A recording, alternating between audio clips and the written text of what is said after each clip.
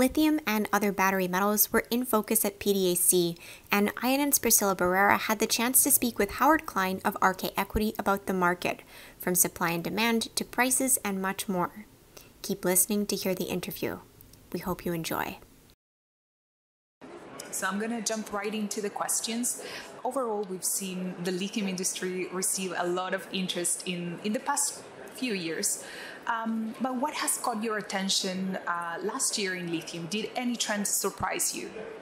What happened last year is, from the very beginning of the year, we on one of our videos, we had like Chamath Palihapitiya and Byron Ween. At the beginning of the year in 2022, they were saying, like, what is the sector and what's the most interesting? And they started talking about critical minerals, battery materials in particular, as like no-brainer, with lithium being very prominent within that. And then you saw CNBC, Pippa Stevens, and Bloomberg, and like virtually every week you just heard lithium, lithium, lithium. People just cottoning on in the mainstream financial media about this dynamic. And then last year, and I think it was Q2, you had Tesla mention lithium like 24 times. The quarter after that, he mentioned lithium like 27 times. Talking about enter the lithium refining business. It's very much a misdirection. I think Elon Musk is giving disinformation about lithium into the market because the margins are on the upstream, in particular the spodumene side. But nevertheless, the fact that he has been so prominently articulating every single quarter about asking entrepreneurs to kind of get in the industry because it's the major bottleneck, that's the massive trend, and that continues even today, despite the fact that we've had a slight pullback in the prices, which we'll talk about a little bit later. Would you say there's been sort of awakening in terms of the scale of lithium demand that will be needed to support this energy transition that we've been talking about for so long now? Yeah, there has been an awakening, but, it's kind of like that nap you take late afternoon, for an hour. Sometimes you want to kind of like, just be ready to go, but you're in such a deep sleep that you're groggy for, another hour or two after that until you've actually woken up. So it's that kind of awakening. It's not like... we're going to talk about some of the deals that have been done, but like GM coming into Lithium Americas and other companies like Ford with Liontown, you're seeing a trajectory. It's accelerating, right? The EV, LG Chem, you're going to see more and more of this. We're here at PDAC, it's packed. Last week at BMO, I was speaking to, we have many clients in the space, but one client told me he had like 58 meetings, 20 of which were with strategics. So GM, Ford, LG Chem, SK Innovation, Samsung, etc., are all, they never would come to mining conferences. So they had teams of procurement people there. And so there's definitely an awakening. The momentum of deal activity is going to accelerate, and they're trying not to appear as if they're panicked, but I feel that this musical chairs that we've talked about, it's finally sinking in, but they're balking because, there's still a lot of misinformation, as I just described. Elon Musk is pushing, but also Goldman Sachs, Morgan Stanley, others, because of the cyclicality and volatility is a word I use frequently. I coined it, in one of our interviews. If you have 2 years boom, 2 years bust, there's like, okay, this boom. Like, so if you're an auto OEM, you don't want to believe that prices are going to be $50,000, $60,000, $70,000, and you're not necessarily going to want to cut a long-term deal at that price. So there's an awakening, but I think the negotiating leverage continues to be with the miners. So a company like Critical Elements, which is one of our clients, which is permitted, they're in a process, but their valuation relative to some other valuations out there, is quite low. Like, people don't fundamentally understand that, and they've waited a long time. They're going to wait until they get the right deal, and it could be with a strategic, it could be with the equity markets, but all of the strategics and all of these procurement people, we have the RK Equity Scoreboard. There's 100 companies on there. All of those companies are trying to make sense of which of those 100 companies are real, which are more advanced, and then they have to negotiate with them because they're in process and they're not in a strong negotiating position. So it's a fantastic time to be doing what we're doing and representing, development companies, because the prices of lithium are going to be stronger for longer, and these guys are going to wake up properly, and they're confronting a bit of a nightmare. And I wanted to circle back on lithium prices. So we've seen lithium prices remain at quite high levels throughout the past 2 years. Now we're starting to see a pullback in lithium prices in China. Now, from an investor perspective, how much does this pullback in prices worry you or should worry our audience? And how do you take into account lithium prices when looking at investing in companies in this sector? The pullback in lithium prices does not worry me at all. In fact, investors should be licking their chops to the extent that the very short-term fall in lithium prices is creating opportunities to buy the dip in the lithium equity sector. A lot of people do real math and they say, they look at equities and they say, what is the valuation of this company telling me is the forecasted price of lithium in the future? Some people do that. And there's certain companies like Allchem and Livent that are, trading at relative discounts to their historic, EV to EBITDA multiples, and then they're trading as producing companies which have portfolios of development projects inside their companies that the market gives them no value for.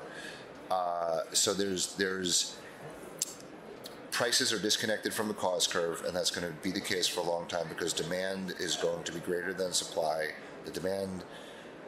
The surprises on demand have been on the upside. The surprises on supply have been on the downside. And the GMs and the Fords of the world are now introducing many more models this year, like the Ford F-150, the Cadillac Lyriq. All of these products are coming to market now, and they demand lithium. And ESS is is going gangbusters in China, I'm hearing, and Tesla is pushing it. So it's most people don't have high lithium demand in their models for ESS. Rodney has been watching it very closely. Romotion as well has been watching it. We believe that there are upside surprises on that side. So there will continue to be, there's all sorts of macro political, interest rates are rising. There's a lot of very fast moving money in and out. There's disinformation, we think, coming out of CATL and others. That people are trying to talk down the lithium price. Elon Musk is trying to talk down the lithium price. CATL is talking about it's not going to work. And so, Rodney does our supply, demand, and price forecasting. I forget, he has his long-term price of spodumene, I think, is like $1,800, and for lithium chemicals, maybe $25,000-$30,000. But that's like 2030. So predicting 2030, well beyond that, predicting beyond that, we're all going to be very wrong. In the short term, we think the Lunar New Year was a slowdown, and this year in particular, because of COVID, the Lunar New Year, people going home, it's been longer than normal. So I think that accounts for some of the blip. Also, the removal of subsidies in China front-loaded some of the demand late last year. So early this year, you're seeing maybe less demand short term. But I saw Daniel Jimenez posted like February EV sales statistics up, another major percent. Albemarle forecasting very rapid growth. SQM. So we think by the second half of the year, we just did an interview with Matt Fernley on Rockstock Channel. Will be published in a couple of days. He thinks we're going to bottom very soon and then have the next leg up, which could be higher highs. So it may not, he's talking kind of second half, but it could happen sooner than that. And markets also price things ahead of time.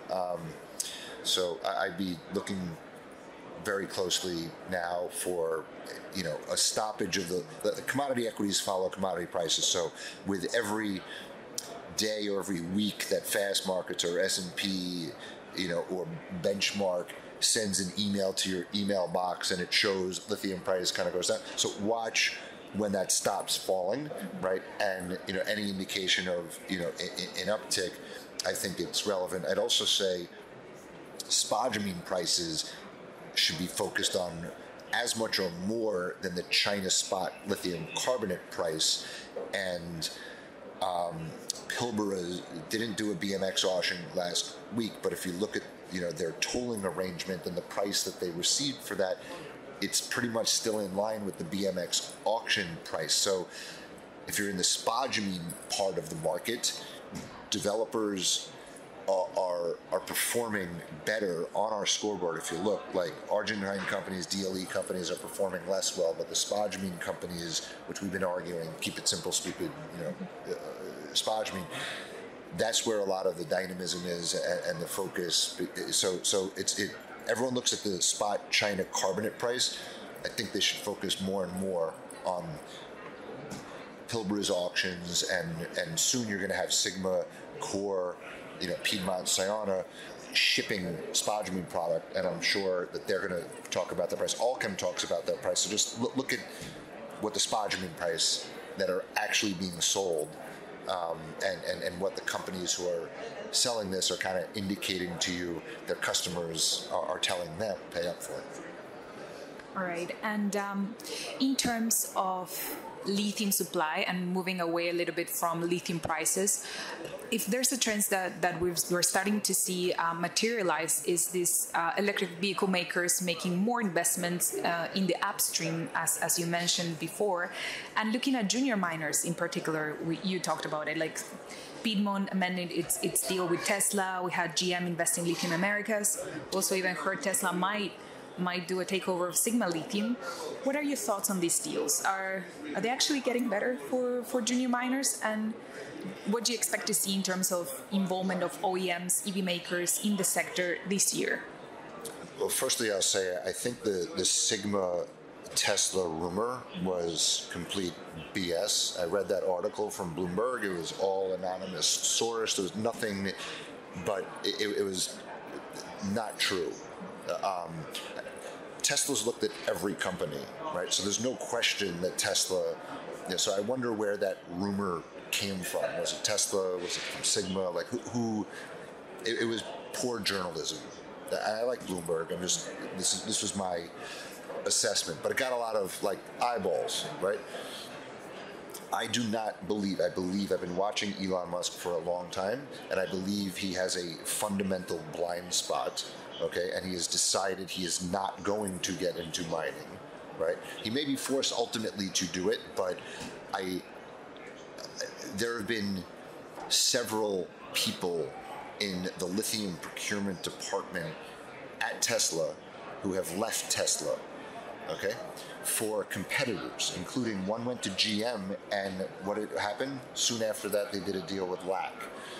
One went to Rivian. One went to a lithium producer, Livent. Okay, so I think anyone who reads this, it's a big risk for Tesla, this blind spot in lithium.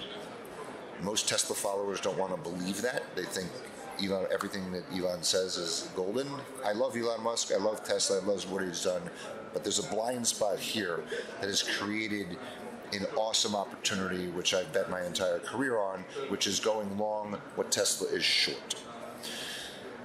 So, GM investing in Lithium Americas. Previously they did invested millions of dollars in Control Thermal in Salton Sea. I think GM Mary Barra is unbelievably politically astute and politically connected, and would not have made this investment in Lithium Americas if they thought the legal issues that Lithium Americas is confronted would not go away. And what happened? Within a week of their announcing this investment, all the momentum is that, Lithium Americas, it's under construction. So that was a sizable investment. I think they're investing $600 million plus. They put $350 million, into it. But that's not that much money from GM's perspective. Like GM has invested billions of dollars in autonomous vehicle like Cruise and other things. So like it's not unusual for GM, Volkswagen is in QuantumScape. So from GM's perspective, coming to Lithium, it's meaningful. There's no question about it. And what's also meaningful about it is that it's not just processing, but they're investing in a company that's going to be doing mining. So that this is really good. I really want this project to kind of get off the ground. But just also politically, this anti-mining mentality, if all of a sudden government motors, right, is in mining, and they're very, you led Mary is what, Joe Biden said.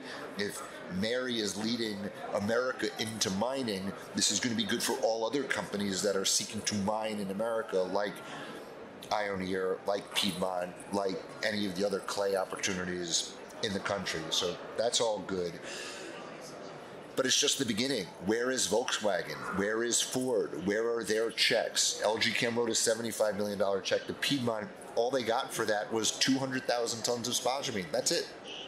They didn't really even get that. They got an equity stake in Piedmont, but they made a calculus. LG Chem has invested in Ganfeng's IPO. They invested in Tianqi's IPO. It's normal for them to do that, but you just saw CATL sell a stake in Pilbara, okay? OEMs should be looking to own equities in lithium, just like they're investing in QuantumScape, or Ford invested in Rivian, and then they sold their stake in Rivian at a huge profit. So this is, in some ways, they can get investment returns that'll somewhat mitigate the super high price that they're going to be forced to pay for the lithium. So I think you should be seeing a lot more of that. So where's VW? Where's it? SK Innovation's never written a check. EcoPro, Samsung, Panasonic. I want to see the big checks, equity checks, need to be written. Ford, Stellantis did a small deal in Vulcan, 50 million euro. BMW, Mercedes, Toyota, Honda, all of these companies, it's just beginning. And what you're going to see is not just investments in advanced assets. I think you're going to start seeing more and more people looking, okay, it's super expensive if I got to write a big check to get into Lithium Americas, which is permitted and kind of ready to go, maybe I can mitigate, like I've seen this company go from 25 million market cap to, 250 or $1 billion. If they're positioned early, they can get some early offtake and some spodumene developers. I expect you're going to see more of that, because I know a number of strategics are actually looking at fairly early stage companies that might not be in production until the latter part of this decade. All right. Definitely what we're seeing is governments getting really involved in pushing for building up, more resilient supply chain that is less dependent on Asia. How should investors that are probably listening factor in geopolitical dynamics in their investments? Well, we have Rockstock Channel, and for a long time, we've been narrating through the prism of classic rock. So I haven't brought this up in a while, but it is a dynamic that's been there for a while, which is like Pink Floyd's, us and them, right? So this is China and non-China dynamic. I'm an economics and politics guy just by background, so I've always been fascinated by lithium, by the geopolitical dynamic, and in America, very few things kind of like unify the country, right? But pushing back against China, is certainly one that Democrats and Republicans both agree on. So the Trump administration made some positive progress on deregulation and other related activities, but there was never appetite to invest money in kind of like climate change or Green New Deal type technology. So the Biden administration, which does have that, very much wants to support that, built, or advanced very rapidly on some of the progress that the Trump administration, had made, and they pushing through the Inflation Reduction Act in particular, in addition to the CHIPS Act and in addition to some of the other acts. But it was it looked dead, but like Manchin revived it, Senator Manchin revived it. This is a big deal So the U.S., like Europe, was always complaining about the U.S. You should do more about climate. You do, right? We're now doing like so much. The Europeans are complaining, you're doing too much. Now people are Elon Musk is not investing as much in Germany. He's going to invest in the United States. So China is the biggest car market in the world. It's the biggest population in the world. But like America is the second biggest car market in the world. So from an us and them dynamic, focusing on non-China, focusing on the U.S., I think is a good strategy. Europe is more challenged, but there are some companies there, and so we're focusing. Regional supply chains are important. So, like Europe, supply chain needs to develop. It'll have to be more refining than mining. Although European Metals Holdings, in our opinion, is a very underappreciated asset, right in the center of Eastern Europe, and should serve from a raw material point of view. But you're seeing like Livent and Albemarle talking about, I don't know if it's shipping spodumene or shipping other. So Europe's going to be more of a refining story, with few exceptions. But in America and in North America, so including Canada, and here we are at PDAC, the hottest thing in lithium right now, who would have thought, is Quebec, right? Like everyone hated Quebec for all these years. Nemaska, Canada Lithium, RB Energy, all the failure. Oh, it's a basket case. It's a junkyard so you have Sion and Piedmont about to generate similar type revenues that Pilbara, is generating, and if they can get 83%, operate as spodumene software margins, people are going to realize, wow, we can make tons of money in Quebec, Canada, spodumene, right? Then companies like Patriot and Winsome, which have been darling, again, climbing up the RK equity scoreboard, have been these hard rock stories. So when you factor in geopolitics and localized supply chain into your thinking, focus on the big U.S. market and who could serve that big U.S. market. And there are American projects and there are Canadian projects. The American projects now we just interviewed Jigar Shah from the Department of Energy's Loan Programs Office, writing a $700 million check to Ioneer. Lithium Americas is talking about getting up to 75% of their $2.3 billion stage one CapEx from the Department of Energy's loan program. That would be a $1.7 billion check if they got it. So America is lending money, but those loans are not available for Canadian projects. However, just last week, another, big money Biden strikes again. From the Department of Defense point of view and the Defense Production Act, they just made a waiver. They had a cap. They could invest up to $50 million in lithium or other types of critical minerals development. Like $50 million is not enough, right? When a company is ready to, get into production, it's okay to do like R&D and some studies. So they just implemented a waiver, which means there's no cap on the 50 million, right? So this could be a lot more. And that is available to Canadian projects because Canada is viewed as a domestic source. There are 5 countries, I think UK and Australia, or 2, and Korea maybe a fourth. They're considered a domestic source. So the Department of Defense might be, a lot of Canadian companies are going to be knocking on the door of the Department of Defense as a result of this waiver. And also within the waiver, it referenced mining in particular, right? So they can invest in mining. So this Defense Production Act, all of this momentum was like during COVID, we needed masks, we needed other, like the government basically says, this is critical and we could like override and so that's a national security kind of consideration. So the U.S. government, a whole of U.S. government approach is being brought to bear here. The Europeans are whining about it and they're talking about doing something similar, right? And Canada is talking about doing something similar. All of them have kind of critical minerals. They're responding to the U.S. IRA. It's Jerry Maguire, show me the money time, in my opinion.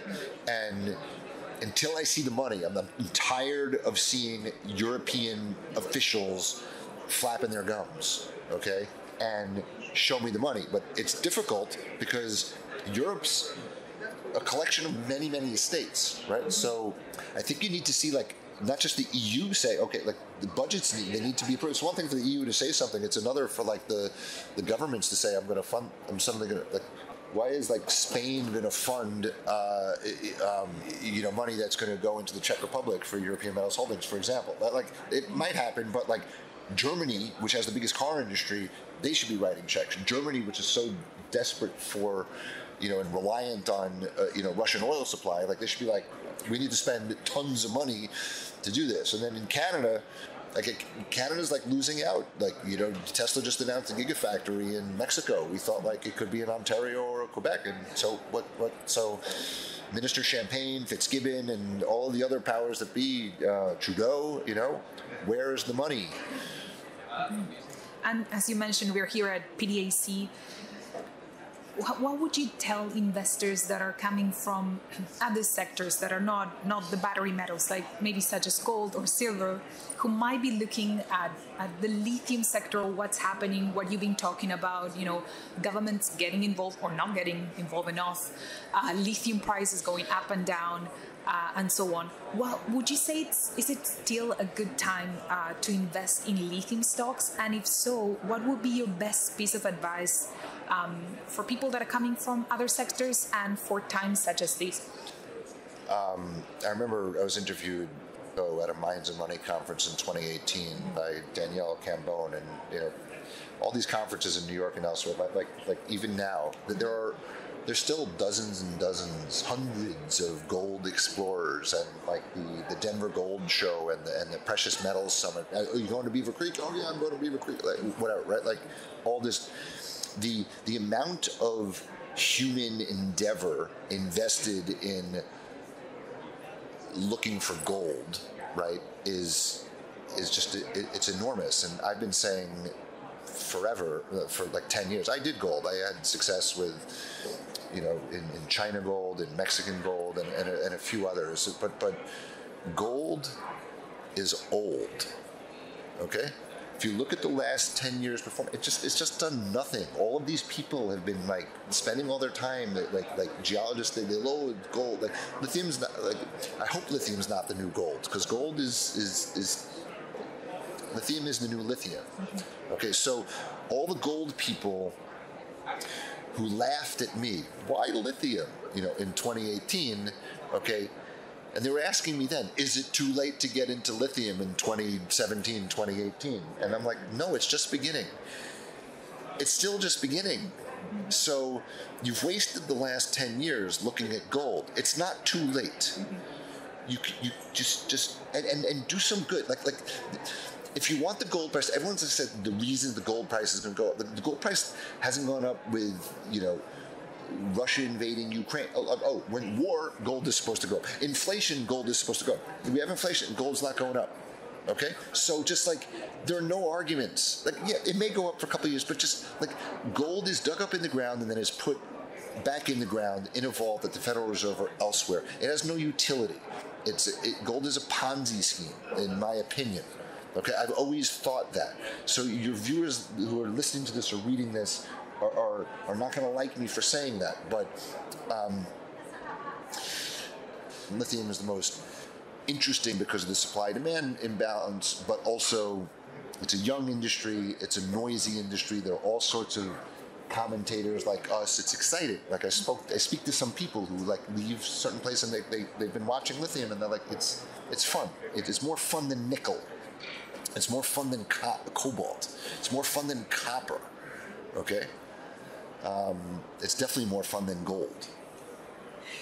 So I also wanted to ask you, we know that you and Rodney Hooper share a lot of insight on the market and the stocks he likes and are watching. What do you think are some key factors when choosing lithium stocks in the current macroeconomic and geopolitical environment? If you have to give us some key factors for investors that are listening. I think, again, we start with our scoreboard, okay? And, the Pierre Lassonde has this kind of like famous curve where you make money during the early exploration phase and you make money as companies are going into production. In the period after you found something, and before you can produce, which can be a 2, 3, 4, 5 year time period. That middle period is where stocks generally underperform. The news flows like it. So focus your attention on those two areas. So that's why like exploration in Quebec and Ontario is interesting, is exciting. It's, you know, but then there are companies like Core Lithium re-rated as it was going into production. Sigma re-rated as it's going into production. I'm astonished that Piedmont Lithium has not re-rated and Sayona have not re-rated, knowing they're on the cusp of following Sigma and Core. They may even actually be in production sooner than Sigma, for example. So that's where I would focus my attention. Like Piedmont is a screaming buy, in my opinion. It's one of my biggest investments. We've represented the company forever, just full disclosure. But like, why this trade? But it trades with a different dynamic because it's fully U.S. listed. It's in the Russell 2000. It trades, you know, with some EV stocks. So it has a different dynamic to its trading. So I would focus my attention there. On the other hand, I've said this like for a long time. Like we've missed some things. Like Argentina is still, like China and Rio Tinto and other people are kind of like buying into Argentina. There's some stocks there that are on the exploration side. You know, a lot of the companies are new, and people like the new shiny penny.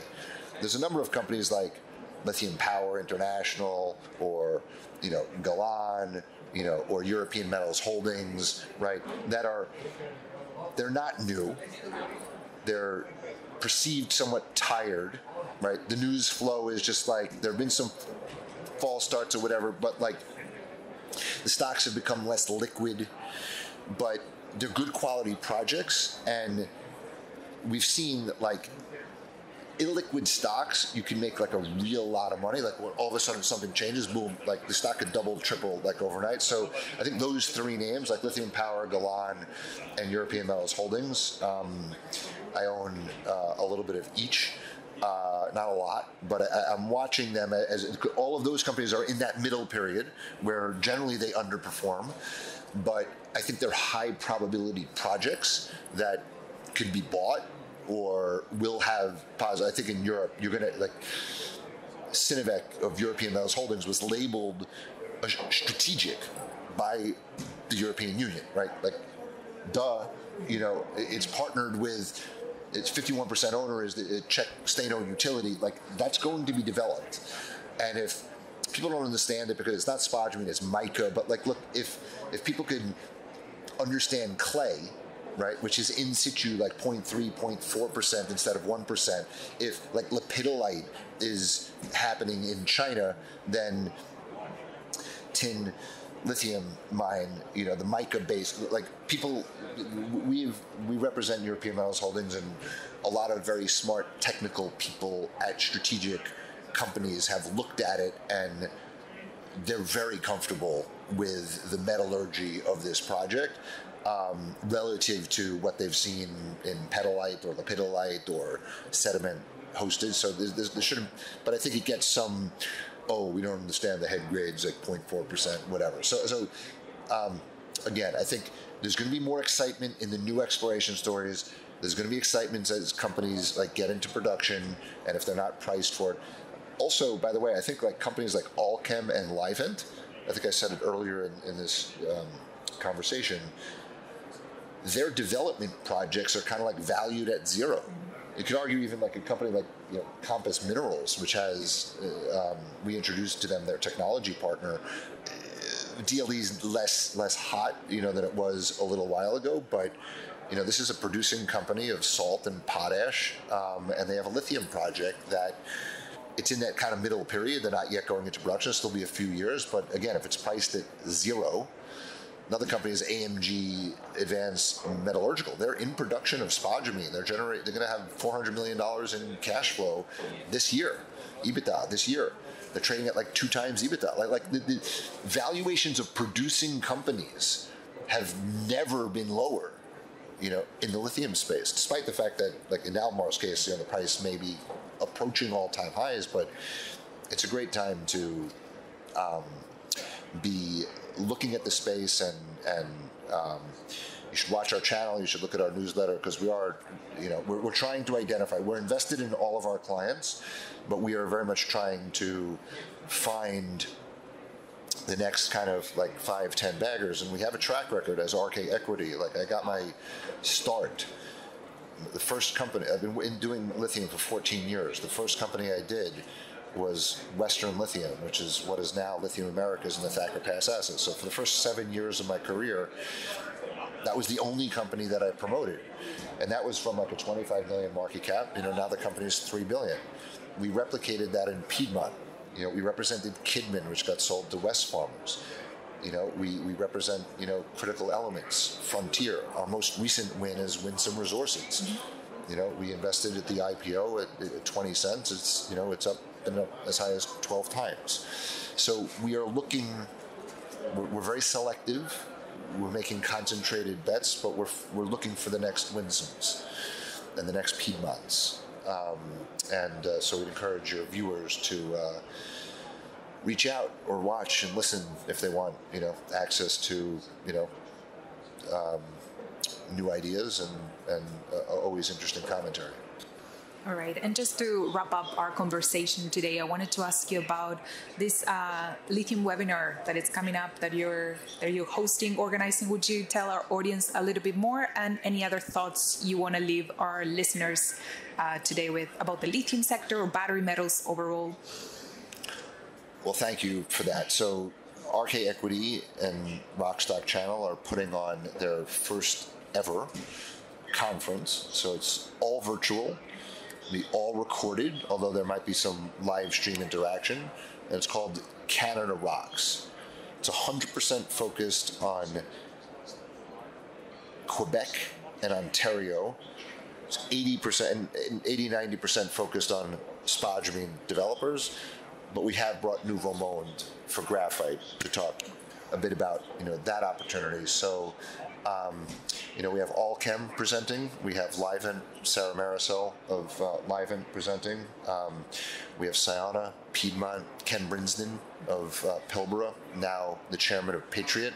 He's going to give a keynote fireside chat to talk about why from Western Australia to Quebec, the opportunity he sees there, for replication. Patriot will be speaking, Winsome will be speaking, Critical Elements, Frontier. So it is, and a few others, some new ones that maybe the market doesn't know so much about, that we have pre-selected this group, and Canaccord's Katie LaChapelle is going to be interviewing some of the companies that she covers. David Deckelbaum of Callan is also going to be speaking, Matt Fernley, and then Rodney Hooper and myself will also be presenting. So it'll take place on March 21st. We timed it to be a few weeks after PDAC. I'm very impressed that you're in my first PDAC since 2020. The foot traffic is very significant, and the number of booths for lithium companies is bigger than it's ever been. And my clients who are here haven't given me much time, because the auto OEMs are here, and then the battery, and many other investors. So there's a lot of deal making, and it's not just auto OEMs. Like Pilbara is here. Pilbara is at BMO. Pilbara is going to be an investor and an acquirer. You're going to see consolidate. You're going to see intra-lithium consolidation. You're going to see companies outside of lithium getting into lithium, and you're going to see the auto OEM. So it's a really exciting time to be focused on lithium. Thank you, Howard. Thank you, Priscilla.